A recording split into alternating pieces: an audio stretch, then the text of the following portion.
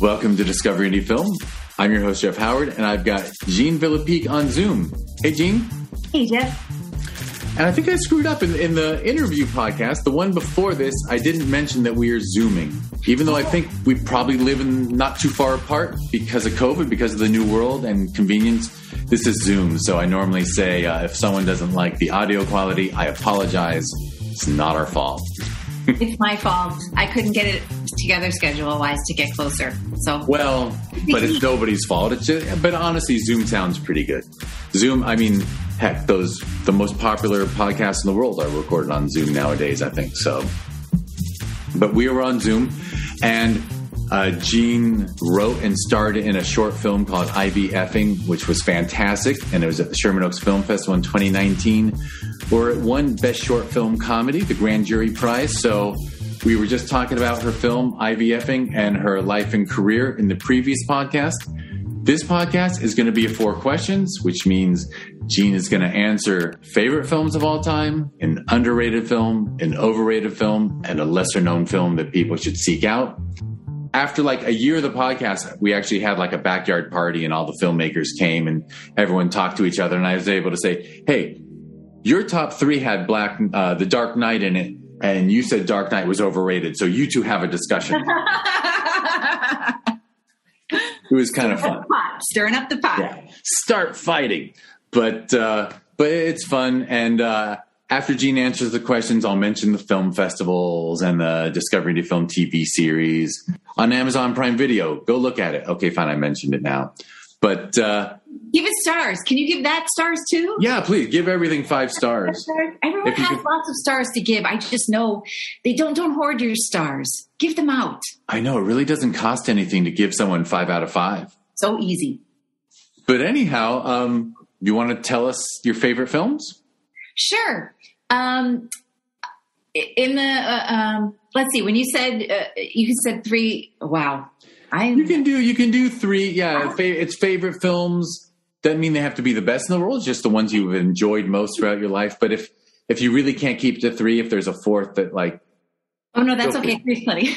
3 is good. Definitely, I just don't know the order. So I guess the ones I've seen the most: Tootsie, and then Moonstruck, and then The Piano. I know The Piano takes a slight turn from those first 2, but definitely yes. Definitely some comedy in there, but such smart comedy. I used to like dumb comedy, and now I like smart. Yeah.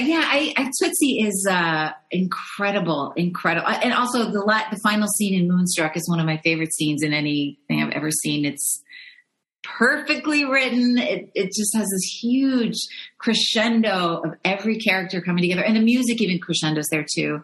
Music is a big part of why I like film, which is especially why I like The Piano. Yeah, The Piano is an amazing film. It's so beautiful. Remarkable.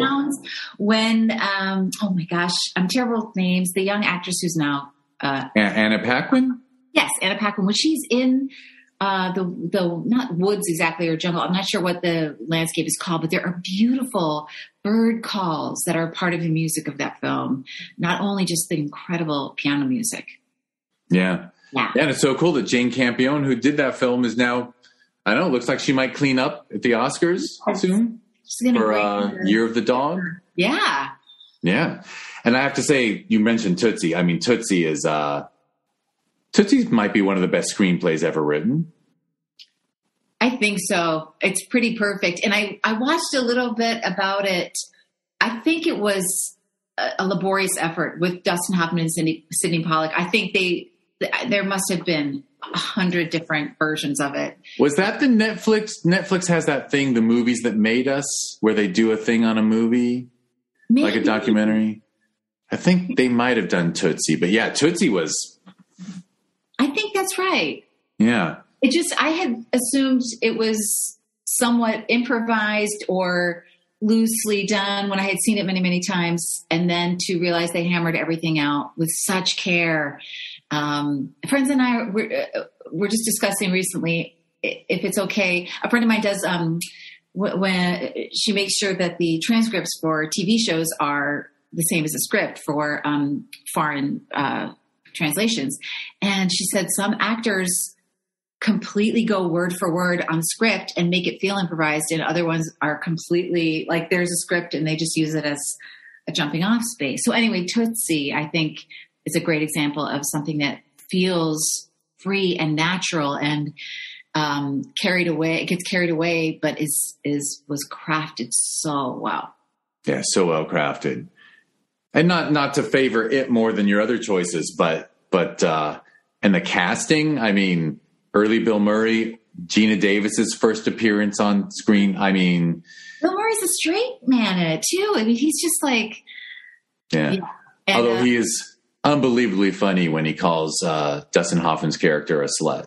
Oh yeah, that scene when my husband and I were dating, we watched that, and I had it on a DVD, and for some reason this DVD, I don't think they had any extras or anything, but they had it in French.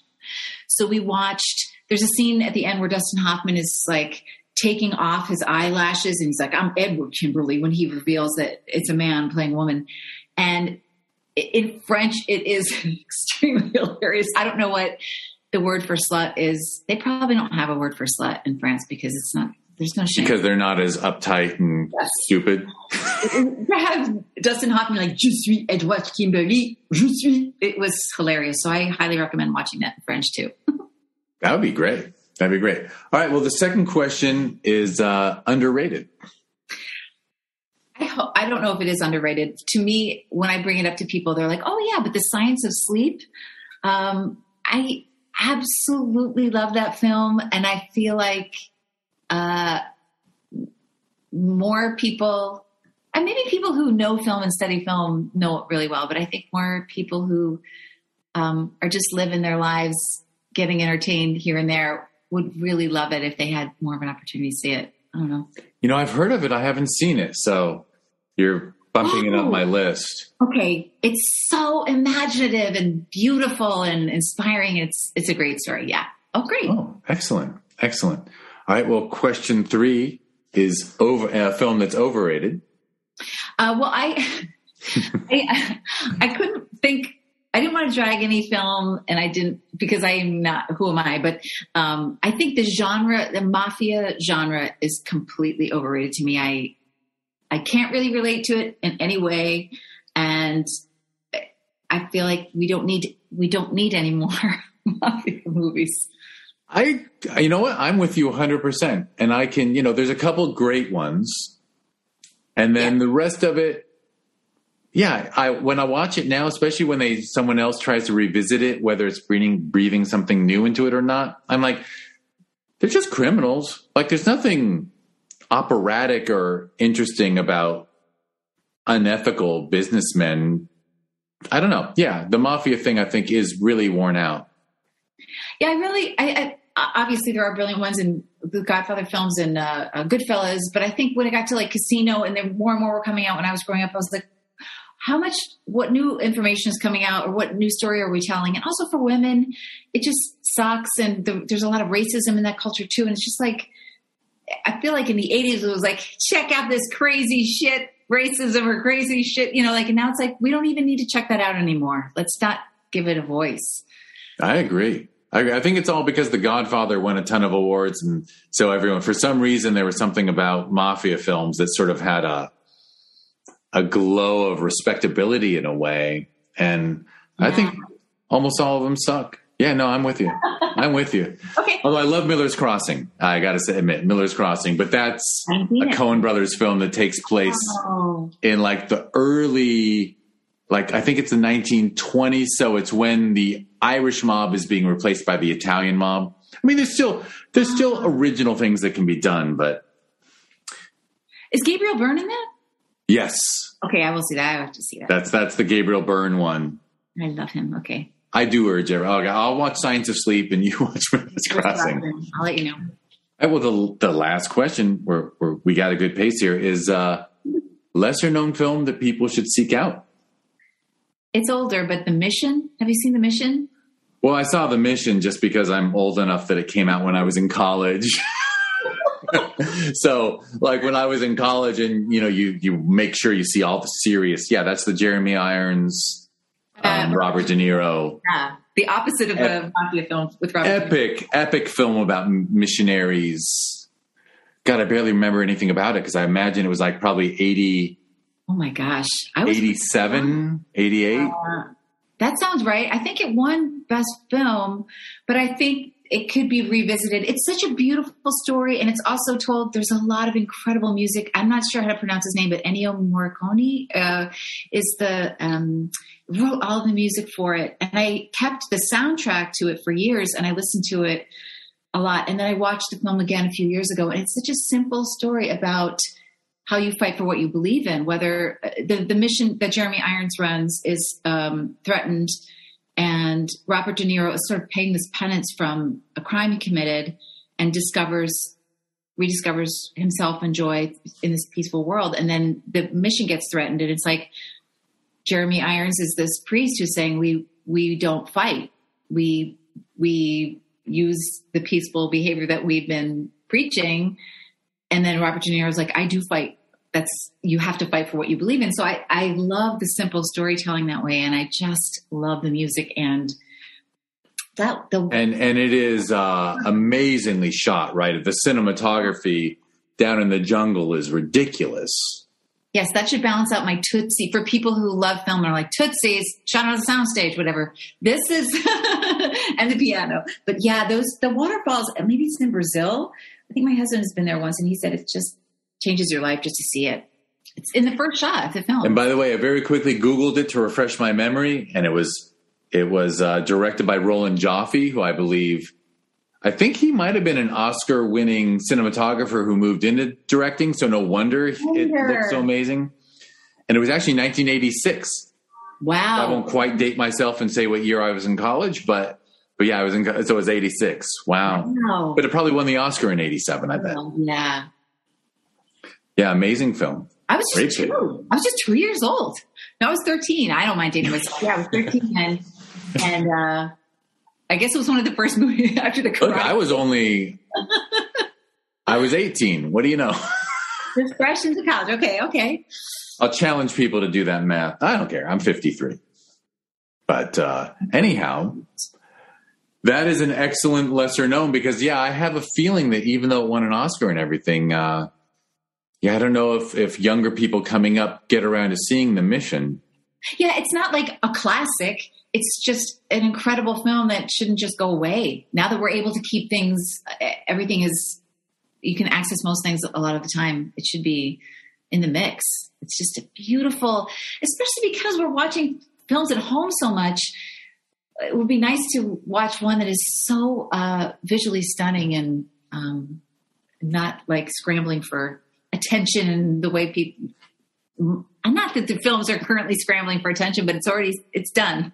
Well, it's interesting because now I don't want to get too into it, but watching Power of the Dog, Jane Campion's new film, like I was sitting there watching it, and I was like, I actually said to the wife, I was like, it's slow paced, and I love it because I'm getting to appreciate the visuals and everything. And like I do think nowadays new films, even when they are beautiful to look at, like they kind of rush through because they know our attention spans have shortened, and they like The Mission really takes time to make you feel like you're there. There's a lot of silence, and the piano is the same way too. There's a lot of just pictures. There's a lot of just looking and feeling. And also, I think the reason I'm reaching back for some films too is because now there is such a need with social media to have an opinion, or you see everyone else's opinion on something so quickly. It's like it's exploring this issue. How do we feel about this and that? And I appreciate going back in time when you just saw something it was a personal experience watching a film, not having to articulate everything about it or respond to other people's opinions right away. You could just experience it. For sure. All right. Well, excellent list. Excellent films. Thank you. And I'll tell you something funny about Tootsie after I hit stop recording. You all can't hear it. But do you want to mention your social media or anything? My social media handle is for Twitter and Instagram is my last name. So it's at Villepique, Villepique. And it will blow your mind how basic it is. Excellent. You know what, though? There's something cool about people who don't front on social media, right? Like you're not bothering to be like, look how awesome and amazing. Like, I don't know. But then again, I got a vegetable garden. I like share pictures. Like, look at my Brussels sprouts, everyone. Like, if you find Brussels sprouts exciting, go to Hefe111. You'll get all the Brussels sprout plants you need out of that. Oh, Brussels sprouts for real? Yeah. That's awesome. They come on that big stalk. That's so cool. It's huge. It looks like an alien from outer space, actually, like coming out of the ground. It's scary. The terrifying gardens of Jeff. But, well, excellent. And now I'll mention all the things I got to mention. So at Villepique is you. At DIF Wins is the Discover Indie Film social media.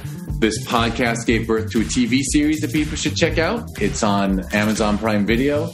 It's called Discover Indie Film, just like the podcast. So please go to that. Give it 5 stars. If you're listening to this podcast, feel free to give the podcast a nice review. I don't know if you can give 5 stars anymore. I actually have no idea.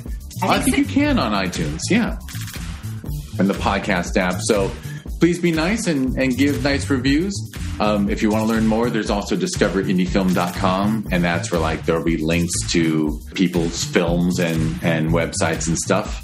Jean's film IV-Effing won Best Short Film, the Grand Jury Prize for Best Short Film Comedy at the Sherman Oaks Film Festival. That's how we met. So if you want to learn more about the Sherman Oaks Film Festival that we hold every November, it's ShermanOaksFF.com, and it's at Sherman Oaks FF on social media. And its sister festival is Film Invasion Los Angeles that we hold every June, right when the college kids get out of school. So that's how we get the volunteers for the theater. And nice. Yeah, and you can learn about that at filminvasionla.com, and it's at filminvasionla on social media. And I think that is all the spiel I had to do. Thank you, Jean Villepique, for doing it. Thanks, Jeff Howard. Thank you so much. I appreciate it. Thank you. And thank you, everyone who's listening.